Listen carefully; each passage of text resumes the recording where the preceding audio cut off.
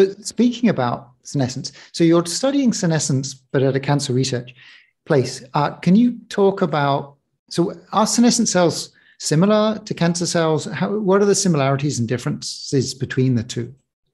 That's a really good question. So in terms of the characteristics, firstly, of senescent cells, we often describe them as entering a sort of irreversible cell cycle arrest. So they stop proliferating, which is why you often hear them called as like zombie cells, because they're kind of like not doing anything.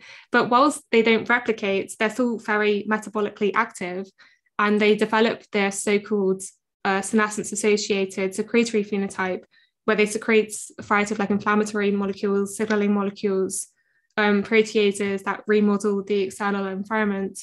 And so they're very much active zombies, I guess. And so that's the senescent cell. What is a cancer cell? So a cancer cell is a cell that has this like proliferative ability, because that's what gives rise to tumors.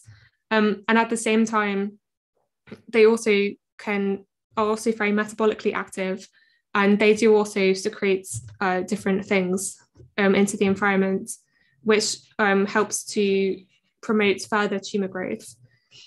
And so, there definitely are similarities. And one way that you can cause a cell to become senescent is by expressing so-called oncogenes.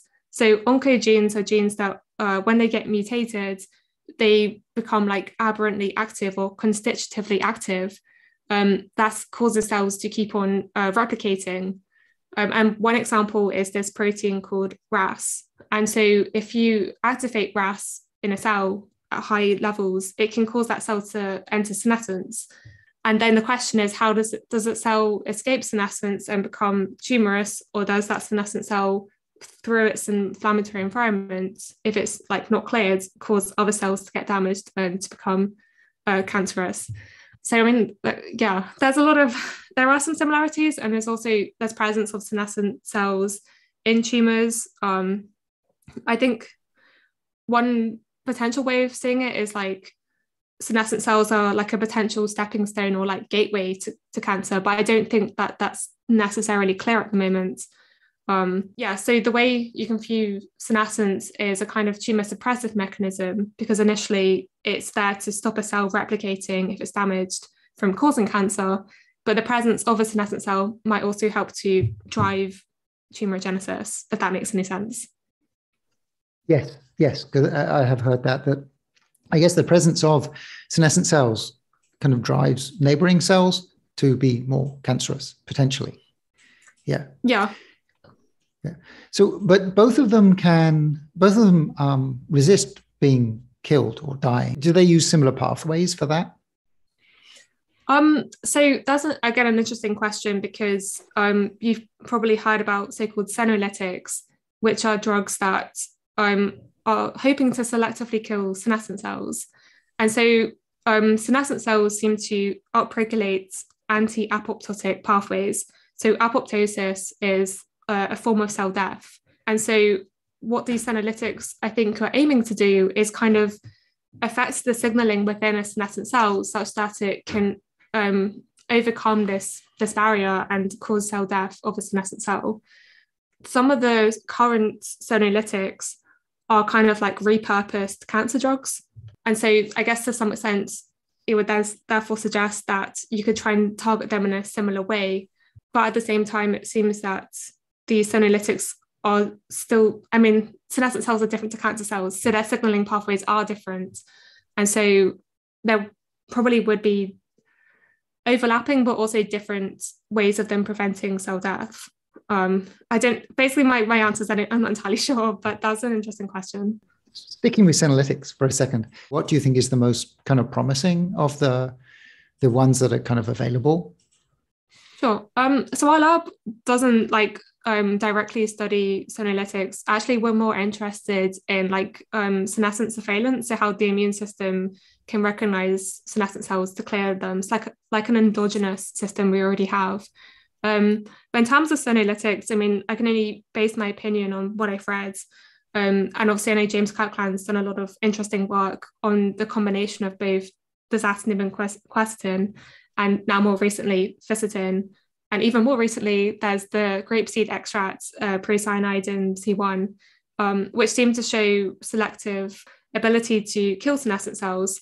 I guess my one biochemical chemist perspective is that these like flavonoids that they've identified in these studies are probably do more than just influence senescent cells. They probably also, we don't really know what it's exactly how they're acting within a cell, what they're binding to, or how they're manipulating the signaling pathways.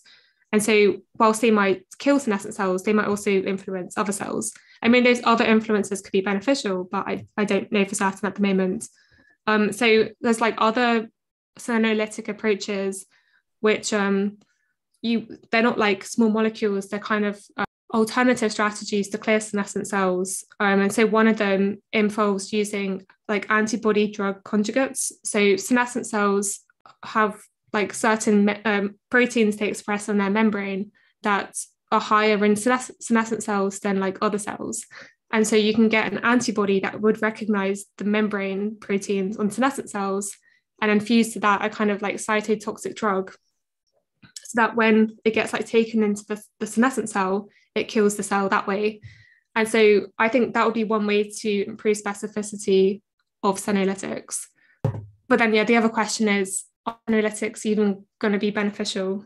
I mean, obviously there are mouse studies that seem to suggest yes, but I think the questions are more, is there a certain subset of senescent cells that are going to be better to clear than others? When should they be given, and how could they cooperate with other therapeutic strategies?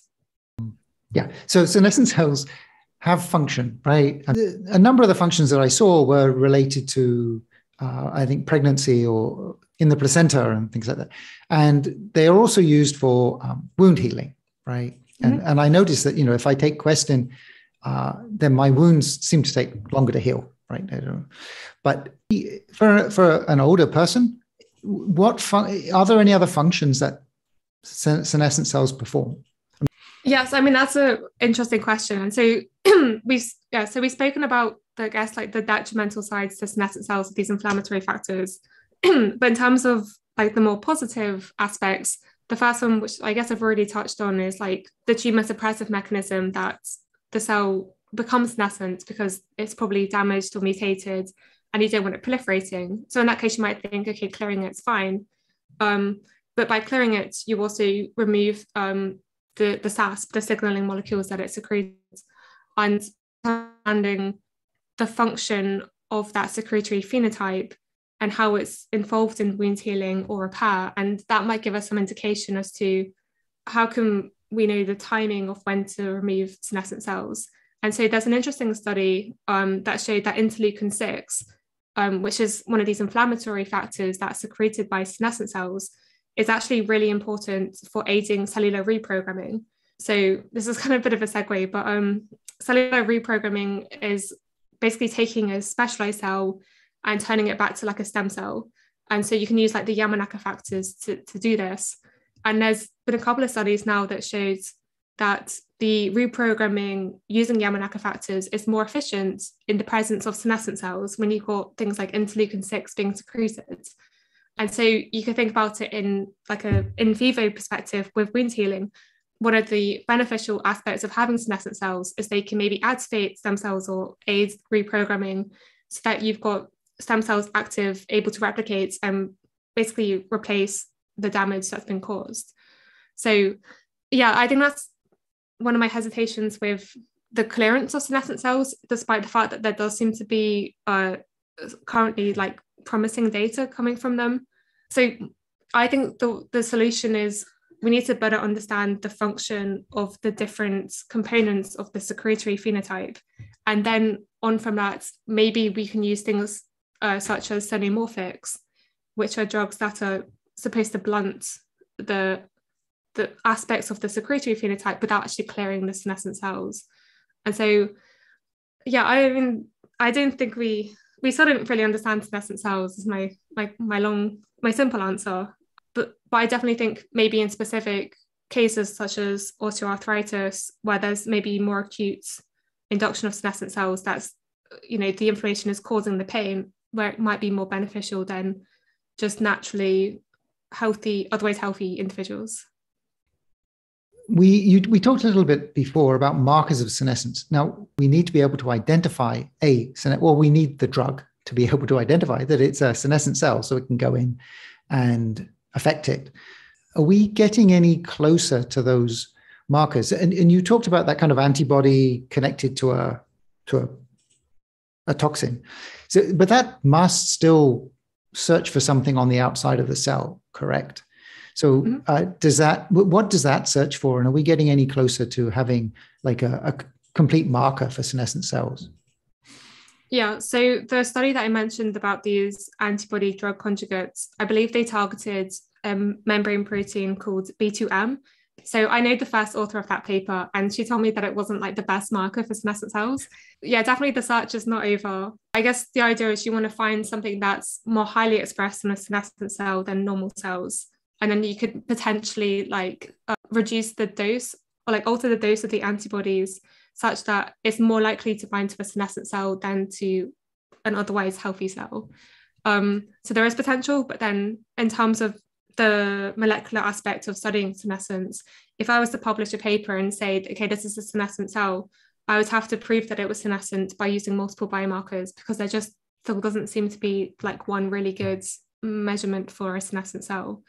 Yeah, and then I think the other interesting thing is like there are different ways that a cell can become senescent. One is like DNA damage, one is by having these oncogenes, one is replicative senescence when the telomeres get too short.